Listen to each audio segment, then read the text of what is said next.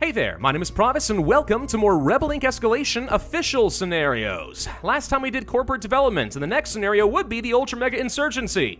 But no, please, dear God, no, skip. This scenario is unbelievably unfair and difficult. It's going to take me a long time to actually put together a strategy that even stands a chance on this one. It's ridiculous. Even on normal or brutal difficulty, it's ridiculous. So instead, let's move on to Immortal Fortress. The insurgents are going to have a base of operations in an ancient mountain fortress. If we can take it down, we win the scenario outright. So what we're going to be doing is going for an extremely aggressive playthrough. I think you can go for the general on this one. The warlord is probably going to be a better choice, so we'll go ahead and pick them up.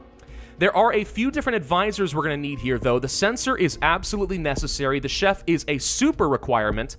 I don't think there's any point in going for the tax collector. You need either private donor or the realist in order to stand a chance here. Realist can be good to save a bit of reputation. Private donor just to get your money up and running a little bit faster. And the tourist for some extra intel because we don't care about support level, believe it or not.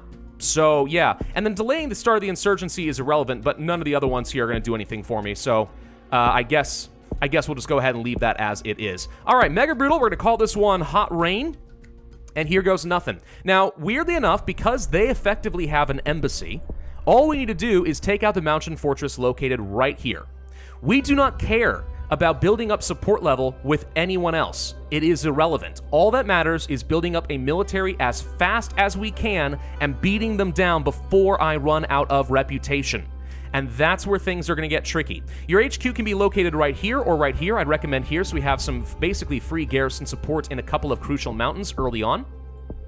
We do need to get some intelligence, so we'll pick that up. We could gain some reputation and decrease support level. Who cares? I'm fine with that. We could also just increase our money, which I'll go ahead and do with that. That's one of the reasons the Warlord ends up being pretty good, because when you don't care about support level, it turns out you can be a ruthless dictator, and that's completely fine. We need to go for the coalition soldiers. We have to wait for like a single day tick for that to work or something. Hang on one moment. Come on. There we go. They fire off really early on because the insurgents are already swarming all over the place. We're going to go ahead and train up 2 coalition soldiers right away. Peace is not possible. That's fine. Locate these guys right up here in the mountains. They'll hopefully start reinforcing each other. A couple things we're going to need include extra airstrikes. And honestly, another coalition soldier would be very helpful early on. Something we can get here is coordinated fire teams, which allows our soldiers to support even while fighting, which is great. And then we're also going to want surveillance equipment to start getting some intel, because your guys can't reinforce each other unless they actually have some intel, so that's going to be important. We're going to wait for these guys to get close to trained up, then we're going to go for another coalition soldier. No point in placing them down right now, because then we'll just have to... we'll have their, going home event a little bit sooner. So now these guys are going to be fighting. We're going to place a coalition soldier right here trying to provide some reinforcements. We've got intel. We found these guys. Now we go for heavier ordnance on our airstrikes in order to try and win some of these fights.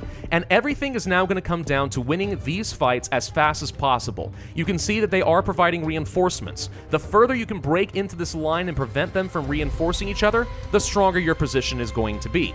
We would also like to send a soldier down over here in order to break that up. So we're going to go for some of the extra reinforcements. You can see we get extra coalition troops right along over here and send someone off in that direction in order to try and get some extra reinforcements and also prevent them from reinforcing each other, which just gives me a slightly better chance.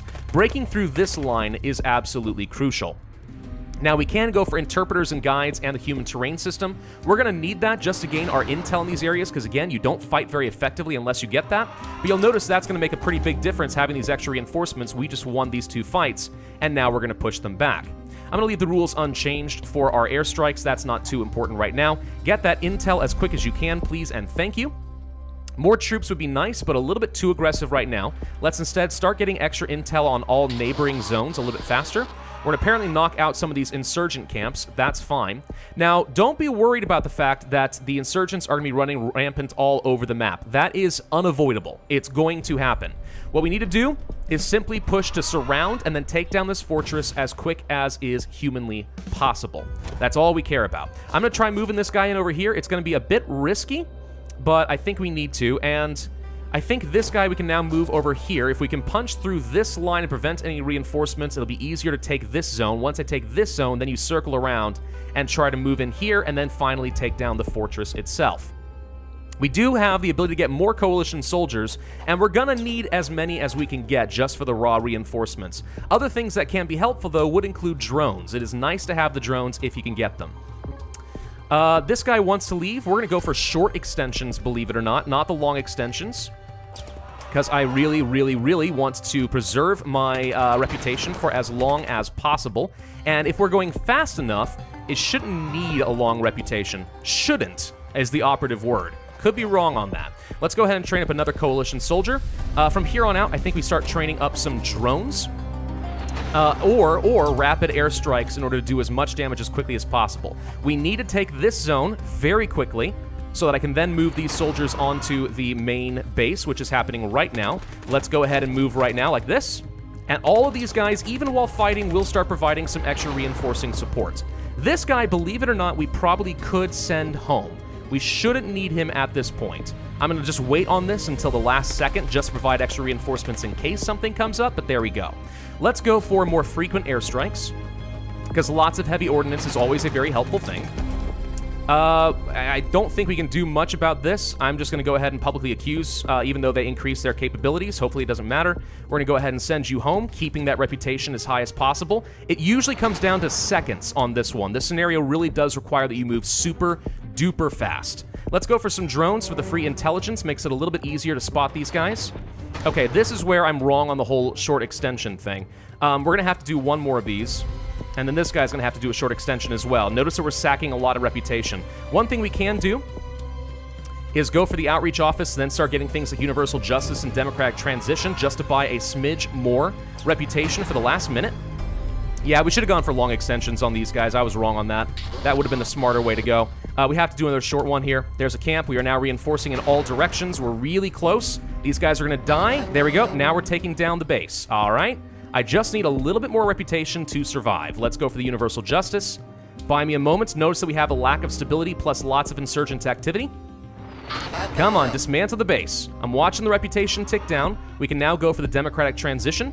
I'm going to ignore these guys' plea to return home. There goes the fort. Okay, now we just go ahead and send home.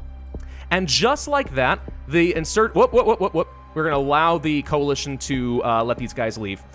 Just like that, we are going to win this scenario, because once their embassy falls apart, the insurgents all give up and flee. Came down to the wire, though, didn't it? Really came down to the wire as far as reputation. That's the risk of this strategy. You really need to stabilize nice and fast. I guess we'll have to publicly accuse again. I would like to... Oh gosh, we're really close there. Ooh. I would have liked to prioritize elections, but yeah, down to 5 reputation is all we had left. If I had done maybe a couple of... Oh gosh, this is going to be really dangerous. Down to 3 then. If I had gone for the double extensions on these guys, we might have been better off, but oh well. 2 reputation remaining and we win. 1 star. Terrible score. Truly abysmal score. But hey, you win by going hyper-aggressive. In my experience on Mega Brutal, trying to stabilize the zone is a really risky endeavor. Not impossible, just really hard to pull off. Better to go for the quick and dirty thing, and this ultimately only took just a few minutes. Fun scenario. Thank you all for watching. Hope you enjoyed. If so, I would ask you to hit that like button, leave a comment, and subscribe, and I will see you guys next time.